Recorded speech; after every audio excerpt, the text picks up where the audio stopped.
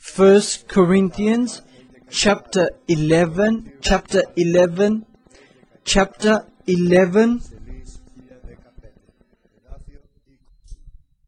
verse 20. Chapter 11, verse 20, 1 Corinthians 20. Therefore, when you come together in one place, it is not to eat the Lord's Supper. For in eating, each one takes his own supper ahead of others, and one is hungry and another is drunk. What? Do you not have houses to eat and drink in? Or you despise the church of God and shame those who have nothing? What shall I say to you? Shall I praise you in this? I do not praise you.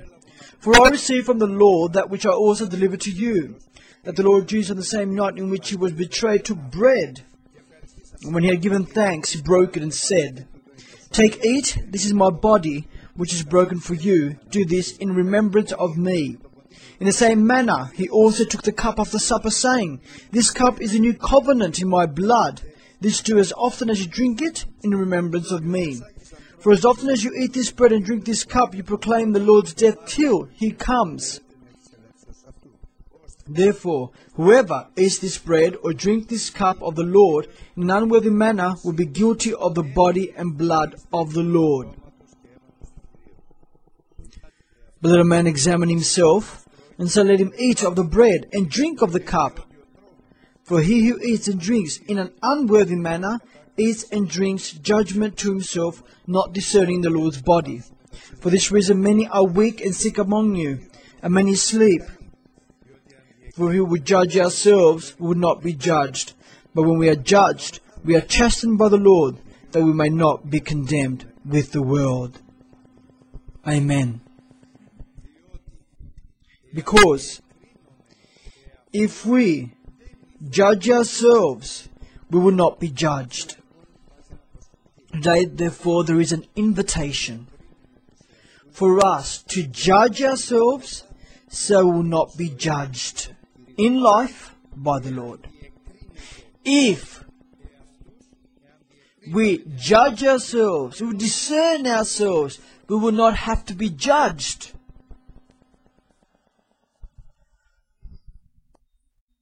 Root of all evil, the love of money. In other words, if we do not discern ourselves, judge ourselves, God has decided to chasten, to judge, to condemn. And what is His judgment and condemnation? That whoever eats and drinks in an unworthy manner, keep yourself from greed. Whoever eats and drinks in an unworthy manner eats and drinks judgment on himself, not discerning the Lord's body. For this reason, many are weak and sick among you, and many sleep.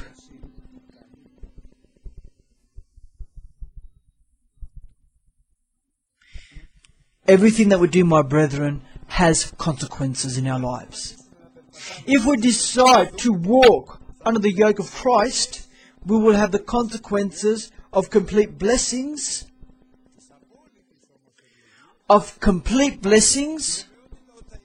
the assurance that we will enter richly through the gates into the kingdom of heaven, and we shall obtain an eternal life in the kingdom in which God gave to us. We will obtain our wage in full. But if we persist,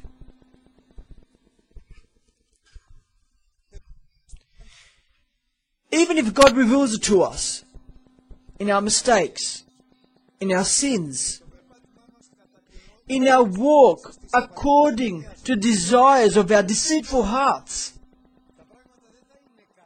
things will not be good from now on. Because today I believe that God says to all of us, and firstly to me, with the best and clear way that He can. There are sins that are deadly. A deadly sin is basically one, whoever blasphemes the Holy Spirit cannot enter into repentance. What does that mean, a deadly sin? It means you did it, it's finished. There's no second chance. It's as if the person puts the mark on the period of the Antichrist. You put the mark on, there's no hope of salvation. But there is a sin which is not deadly. In other words, that you can go to the Lord, repent, return, to ask for mercy, grace, the blood of Jesus Christ, to cleanse us and cleanses us from every kind of sin.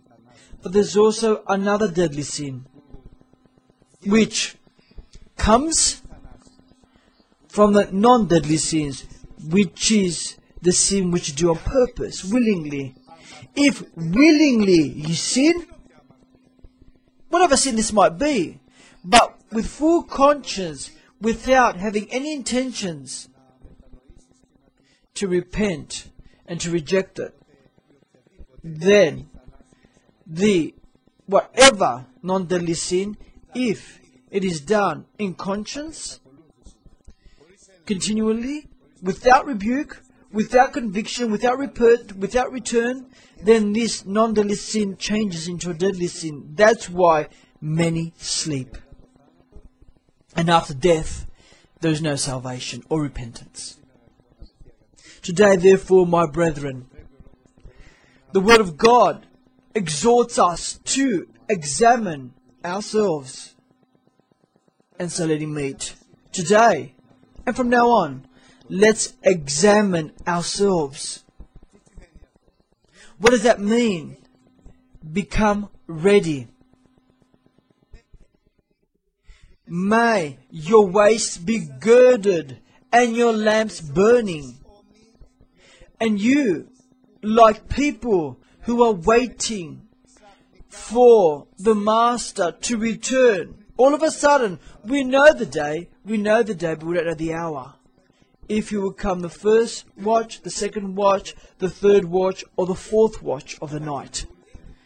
But the servants are obligated to wait for their Lord to return, their Master to return from the wedding, to be ready to open up to Him the house, the door, to welcome Him into His house. And those who wait in such manner, these servants who wait in such a manner, ready, not asleep, not wearing pajamas, not indifferent to what's going on around them, not in repeatedly sinning the same sins, non-deadly, which we do become deadly in the end. These people the Lord will serve. Will gird His waist, will put them sit by the table to stand beside them and serve them. Today, therefore, my beloved brethren, let's take our position before the Lord. It's not for someone or for some people the Word of God, but it's for all of us without exceptions. No matter where we are hearing the Word of God from. Let every person examine himself, herself. So, this person will not be judged, because the Lord will bring judgment on some people for repentance, judgment for return, calamity for correction. Today, therefore, we all of us have a great chance. Now that we will stand up, we will stand before the Lord in fear and trembling. Today, I understand this well, working out our salvation in trembling and fear, because the Lord is coming in a moment that we don't know of, whether with a personal invitation or whether with the rapture of the church. Let's not be found like that foolish rich man.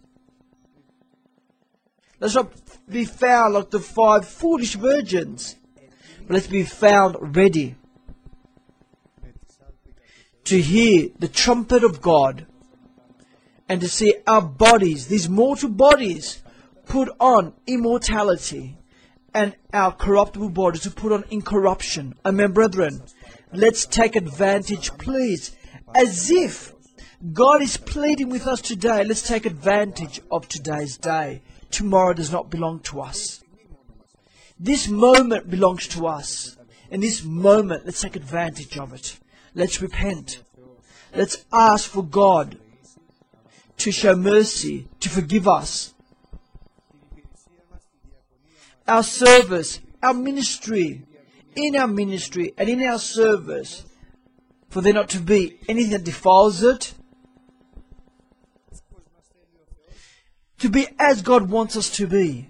At least for this time, for the first time maybe, to take part in blessings and not in condemnation, in the communion of the body and blood of Jesus. Let's rise now, please.